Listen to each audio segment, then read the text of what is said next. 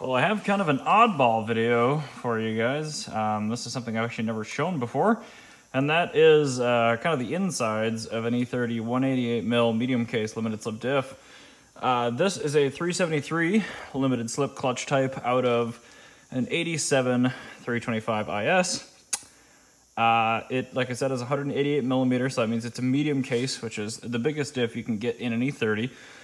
And I'm actually going to pull it apart because I need to send the ring and pinion and the actual clutch center thing to Spain. So anyway, yeah, I'm going to pull it apart and just kind of show you the, well, A, how to do it, and then B, what's inside of this thing, because limited slip differentials are kind of witchcraft. They're very cool, even though the clutch type is kind of the most boring in how it functions. So here we have the inside of the 188. So deep down inside, submerged in oil in there, is the ring gear. You can actually see the face of it down here. Then you have the pinion gear, which is bolted to the actual carrier assembly, which has the spider gears and the clutch plates in it. Inside of that little void, there is a set of small spider gears, and what the spider gears let you do is when you do actually slip this thing, it will give the differential the ability to give you a little bit of speed differential between the speeds on both of the outputs. So basically, if you were to push on this thing really, really hard in a forward motion and you lock the input, this would actually spin backward, but you're working against the torque. Sorry, you're working against the friction with your torque inside of the clutch unit here. There are three kind of main types of limited slip differential. There's clutch, there's torsion, and there's viscous. Viscous just uses like a little torque converter inside to use resistance and plates and oil to kind of slow down and increase the friction. And then torsion actually uses some worm and wheel sets. The torsons are absolutely fascinating. They're actually my favorite kind of limited slip differential, but clutches are better for track use. So next up, I'm actually going to drain it. That's not very exciting, but just going to tip it into a bucket, drain it out for quite a few minutes, and then I'll come back and I will yank the output flanges out, which I basically just do with a pry bar and a hammer. I'll show you that. Then we'll take the sealing carriers out. Then this entire center section will come out, and we'll be able to flip it over, hopefully if it's mostly dry inside. Put some shop towels in there, and then I will show you how to remove the pinion gear as well as some bearings. So yeah, fun. So now I'm just gonna knock both these flanges out, and how I'm gonna do that is grabbing my baby pry bar. I'm gonna set it in just like that. I'm gonna thwap the end of this thing until it shoots right out. Easy as pie. Now, if you're working with an E30 differential, a limited slip, or I believe even a standard open diff, you'll have equal length stub shafts. If you have unequal length, that means you have a viscous coupling IX differential, just so you know. If you're looking at this and you're like, what? Mine doesn't look like that, that's why. Next up, 6 13 mils on each side. Rip those out, and then pry behind these bad boys. The seals will come out, and the whole center section will just fall right out of the diff at that point. Now we can get cracking. All right, so those are your seals and your outer bearing races. These guys, shims. And then here is your center section. So you've got your actual LSD back here, and then up here, you got your ring gear bolted to it, and you got bearings on the outsides, which press against the insides of these guys. Next up, I'm gonna yank this out. And I'm going to Google it first because I'm pretty sure this is reverse thread. And you don't want to mess that up because this is a crush sleeve and that gets bad. One baby problem. My 30 mil is a thick wall here, and I do not have a thin wall axle socket. So I'm going to have to grind this one down quite a bit, which, big deal, Harbor Freight socket. We'll give this a go. Fingers crossed.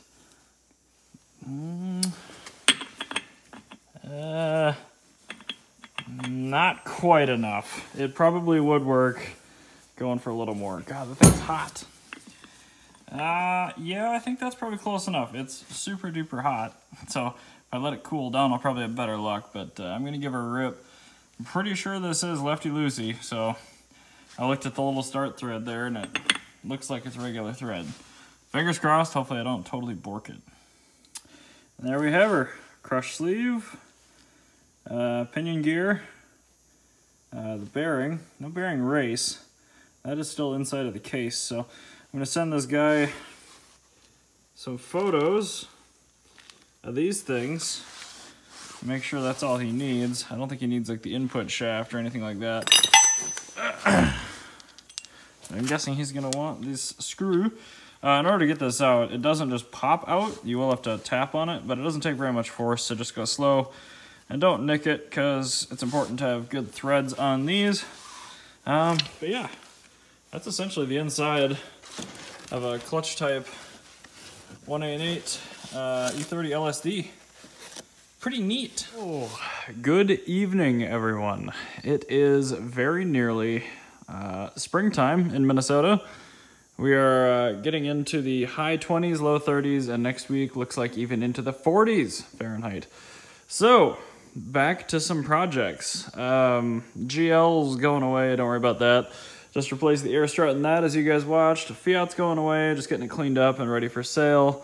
850 needs the passenger side door pulled apart for window regulator stuff. Control arms, thrust arms. M5 needs a whole bunch of stuff. E30 M3, I think is, oh, it needs a Guibo. And the red seat belts. SL needs a hood pad, and some other crap. Murcielago, we'll get to that in a second, needs a couple things. One of them needs a clutch. So, Murcielago, factory wheels. Thing's got some just stupid matte black Lexani 20s on it right now, or maybe 20, yeah, they're 20s. These are the factory 19s that I had refinished. Not perfect, but good enough for what we're doing here.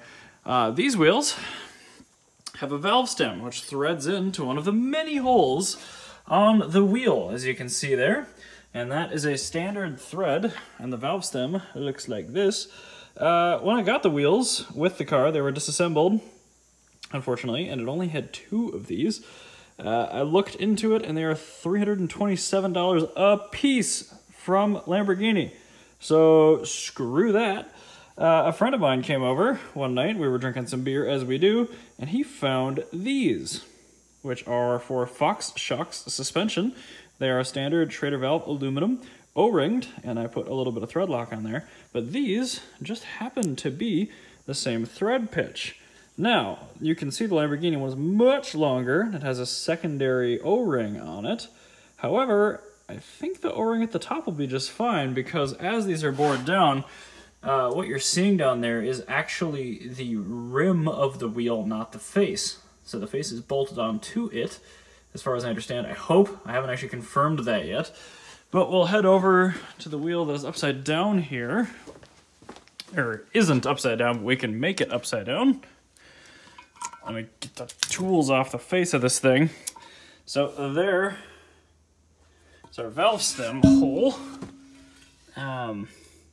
Boy, it sure is hard to see. But I feel like that is the barrel and not the face. I wish I had taken some pictures of these when they were still apart. But as long as that is actually the barrel, I think we're going to be good with these shorter valves. I don't know. They thread in. I already checked that. But, I don't know. It almost makes me want to, like, thread the Schrader in backward and put the longer end in with the O-ring. It's already going to be a nightmare to fill these things up. I'm going to have to use that little extension piece that came with my little electric scooter just to fill with air. But I think, I hope these work, because these are $10. And those are, like I said, $327 or something. So, I don't know. I'm optimistic. I really want to get these back on the car, because the wheels on it right now are just, blech. They're so icky. First of all, you can't even see them because they're the wrong color for wheels. And the tires are the wrong size, and they're like Lexani brand tires or something. I don't know. But yeah, I want to get these on. So I'm fingers crossed. I'm gonna put those in, and like hopefully they don't leak. If they do, I don't know what I'm gonna do. But I guess I could pull the faces off and like seal between the two, or just maybe bite the bullet and spend the $327. But either way, I can thread Lamborghini valve stems in when these are assembled if they do leak. So I think I'm just gonna go with that. Hope for the best. So wish me luck. Just to show you what we're looking like there. Pretty solid. They don't stick out quite as far as the factory bolt.